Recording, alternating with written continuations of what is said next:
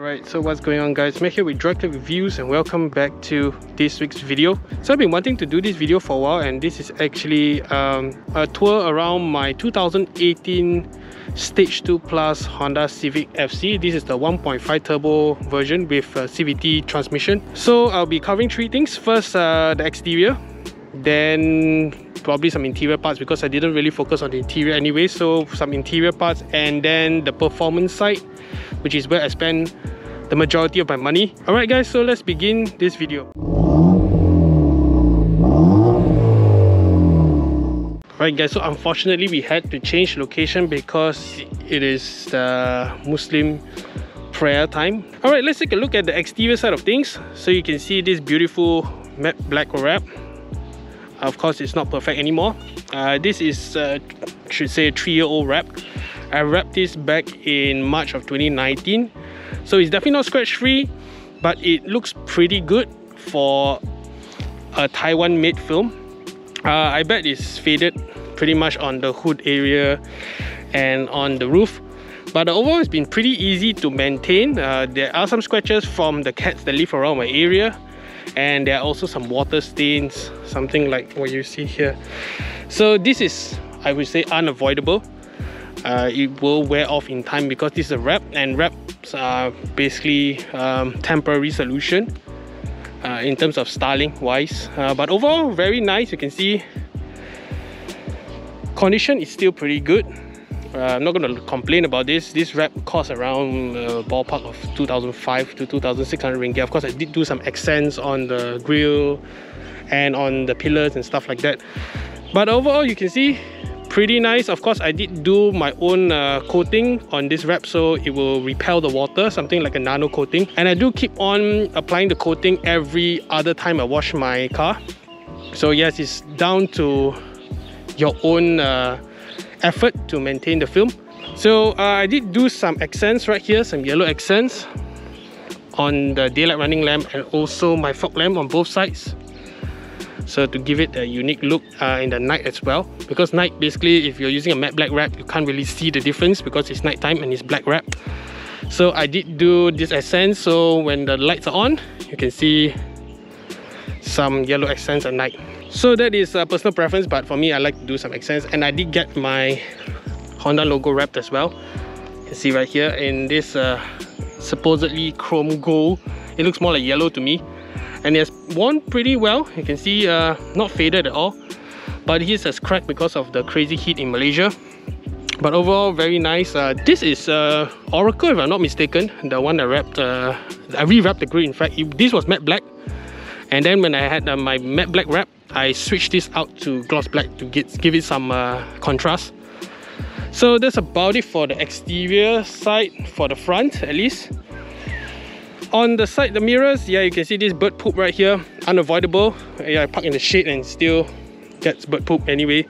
So this is wrapped with regular 6D carbon fiber, and it's held up pretty well. Of course, when it does get wet in the rain, it will show some stains on the inside, but it dries off quickly, so not a big deal.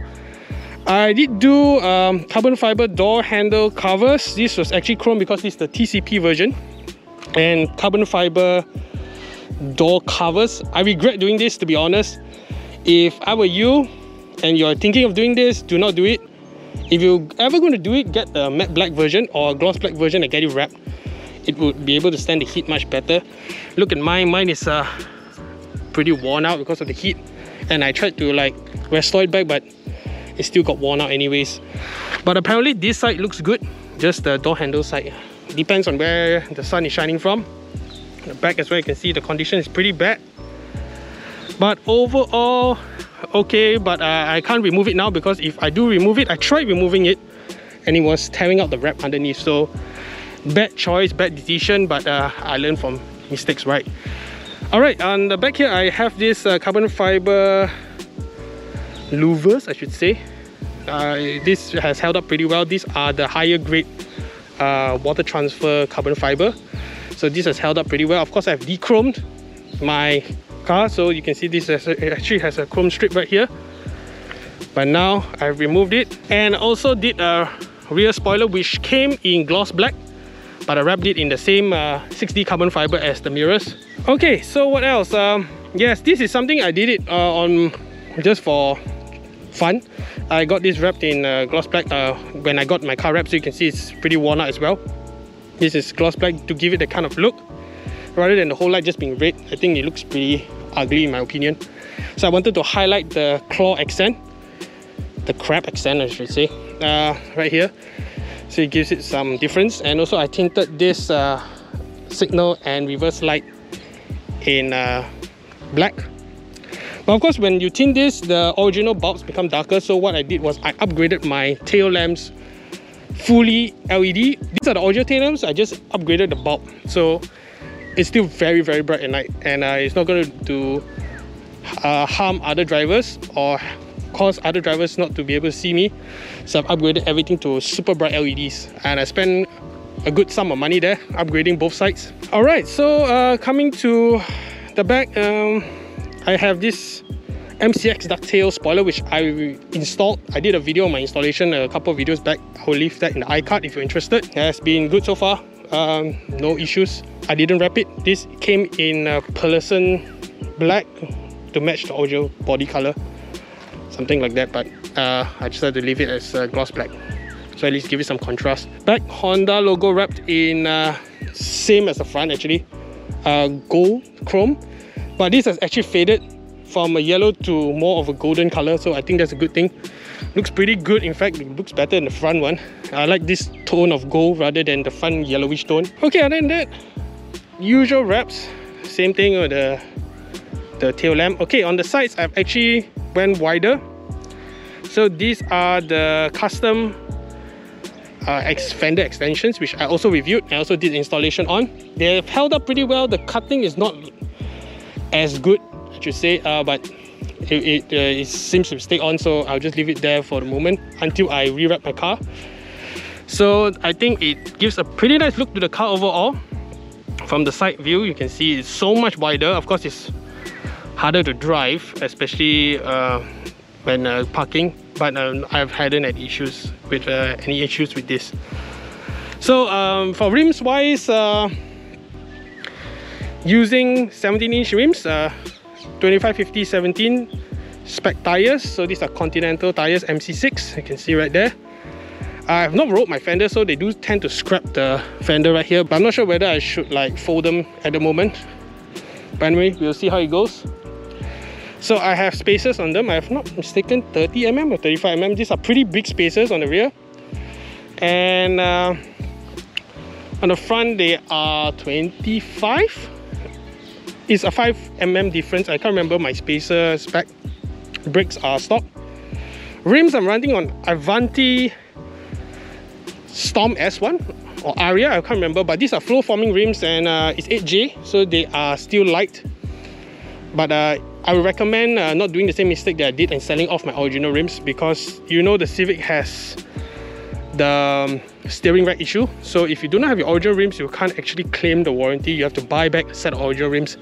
Very troublesome. But don't make the same mistake that I did. Keep your original set of rims, maybe in the storeroom or something, or maybe just rent the space at the tire shop or something, or if you have a French shop, you can just put it there, Do not sell them away. Do not do what I did. These rims, they look pretty good. Not the best looking rims, but they do the job, and they are very reliable, very solid, because they are flow forming. On the front you can see my fender extensions, not the nicest at the front, but they do give the car a very nice look from the side view.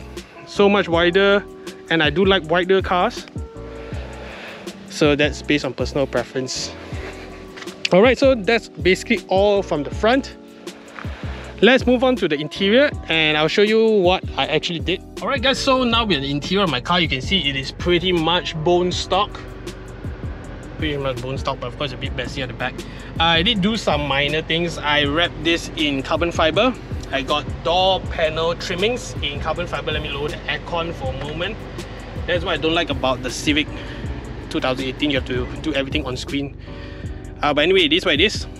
No problems right there, but just a little bit more fiddly. So door trimmings, carbon fiber right here, and On 4 doors, in fact, all are covered with the carbon fiber. Alright, so you can see I have a Luffy gauge. So this is the Chinese version, which I do not know and do not understand. So I have already preset everything, so it is what it is. I suggest you to get the English version, pay a little bit more and get the English version. So much easier, unless you understand Mandarin, but I don't, so yeah, my loss. Anyway, you can see pretty much stock. What else? I do have a dash cam right there, hidden up here, very nicely done. The wiring is very nicely done. Dash cam is something that I do recommend everyone install on their car. Okay, another thing is I've added these pedal shifters, these aluminum ones. I do not recommend these aluminum ones. Yes, it looks good and it matches with the ring right here on my push start button, but in my opinion, if you park your car in the sun a lot, this turns to be super hot, and I burned my hands, fingers at least a couple of times with this. So I suggest you to get like the nice plastic ones, something like the ones I use on my Civic. Those are the plastic ones with the carbon fiber outlook. Those won't get that hot. So yeah, that's the reason why the original ones are plastic and I installed this. But anyway, it's a lesson learned. That's another thing which I do want to state, that if you park your car in the hot sun a lot, do not get the metal ones. But if you park in the shade all the time, this is not going to really make a big difference. Other than that, I got this steering wrap by Whirl when Whirl first started. So thanks Sebastian for taking the time to actually hand stitch this carbon fiber steering. So this is the carbon fiber steering cover, in fact, with a custom red pin strap in the center. So yes, and I did get some stickers to actually wrap my control buttons right here. So that's about it I did for the interior. Nothing really much, because I feel exterior is the one where I feel like those are facing the elements. That's the reason why I got the wrap also, and other things to protect the car from stone chips. But interior, just the basics will do as long as the car is comfortable. Okay, let's go to the performance side of things. So let me open the hood and we will take a look. Okay, so another thing I want to add is when I got the car, I actually installed the auto closing mirror module. So that means when the car locks, it will actually auto fold the mirrors. Let me give you an example right here. So I'm going to lock my car with the key because my hood is open, so they do not allow me to lock the car. Let me show you. You can see right here, it also can be programmed to actually open, fold open when the car is unlocked, but I didn't do that just in case I parked too close to a pillar or something. Alright, let's take a look at the engine bay itself. So this car has a full exhaust system as well, which I will show you. Alright, so you can see my engine bay. I like a clean engine bay, as I mentioned before. So my Civic bay is also very clean, my Civic engine bay. So I keep my engine bays super neat and tidy. Alright, let's start with the most obvious stuff. So I have Ultra Racing front strut bar and rear anti-roll bar as well. I have a rear anti-roll bar. So the intake pipe I wrapped in this gold foil, which is supposed to prevent heat from entering. So not sure whether it works, but yeah, it's better to be safe than sorry. I like to keep my intake temperatures as low as possible. So you can see these stubs right here. I actually had an engine cover, but I heard that engine covers are not good because it keeps the heat in and might damage the connectors and stuff like that. So I removed it, but I did not remove the stubs. So yeah, that's my bad on my part. Okay, another thing, I have a Mishimoto intake, or what started off as a Mishimoto intake. So I bought this within the first 1,000 kilometers I got my car because I wanted to send this for a tune. This started off as a closed up intake box, but I realized that the closed intake box actually keeps the heat in when it gets hot, and I wanted more sound from the intake, so I decided to make my own. So right here I actually removed the lid and I cut out these pieces to actually block out the heat, so the heat stays out. So these are the same spec as the box, so the height is the same. You can take a look from the side. So this is my own side. It's like a DIY project which I did, and I used back the same screws that came with the box. So just basically without the lid, but also blocking out the heat at the same time. It seems to work. Alright, so you can see this is tuned by Pentagon because this is actually a stage 2 plus car. So there are a few stages. Stage 1 is basically just a software tune with no modification hardware. Then we come to the stage 2 where you actually need a intake and a downpipe, or just a downpipe, depends on the tuner, but they recommend a downpipe definitely. So when I got my stage 2 tune, I already had my intake and my downpipe. but I didn't have a full exhaust system, so that was the first time I actually tuned my car. Then last year, during the start of COVID, I actually bought a PRL intercooler. So PRL intercooler and charge pipe combo, and I did a full 2.5-inch exhaust system from Ampang Technique. So Ampang Technique is a very good exhaust shop. Normally I do my exhaust at Everco, but I went to Ampang Technique to do because they are very experienced in modifying Civics. As is, they have a ready exhaust pipe, so it's 2.5-inch front to rear. So I have a Ramos center resonator, so it cuts down on the high pitch and the drone on inside the car. So I have a Ramos mid muffler, I should say. So I have a PRL intercooler underneath right here with the charge pipe combo. So it's a much bigger intercooler definitely than the stock ones. But I've been using this PRL intercooler for a while and it's been really good. You can see this is the charge pipe on both sides.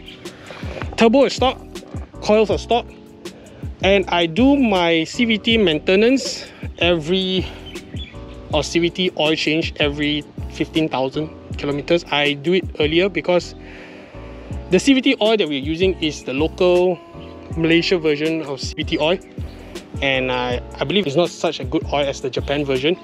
So I change mine very often, and my engine servicing I do it every 6,000, and the car hasn't given me a single issue since the day I bought it. Even I'm on stage 2+ and this is my daily driver, it has never given me a single issue, touch wood. This car has been really good. So yeah, some people have actually experienced a lot of issues, but mine has been flawless. So the downpipe right here was done at Everco. So I went to Everco to do my downpipe because I like their workmanship, and I got a very good deal also on the downpipe. Got a downpipe, got a front pipe from a friend, and the mid and the rear pipe I got it from Ampang Technique.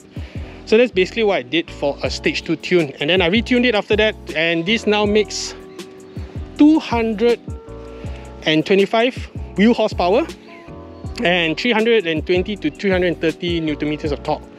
So yes, you definitely get a very big power loss with CVT because it's a CVT. I wish it came with a 5-speed manual or even a normal or DSG, but apparently not. So the engine makes a lot of horsepower and torque, but a lot of the power is actually lost from the CVT gearbox. So no CVT, I do not like CVT, but it is what it is with this car. That's about it for the performance side of things. Let me give you a look at my exhaust system from the back.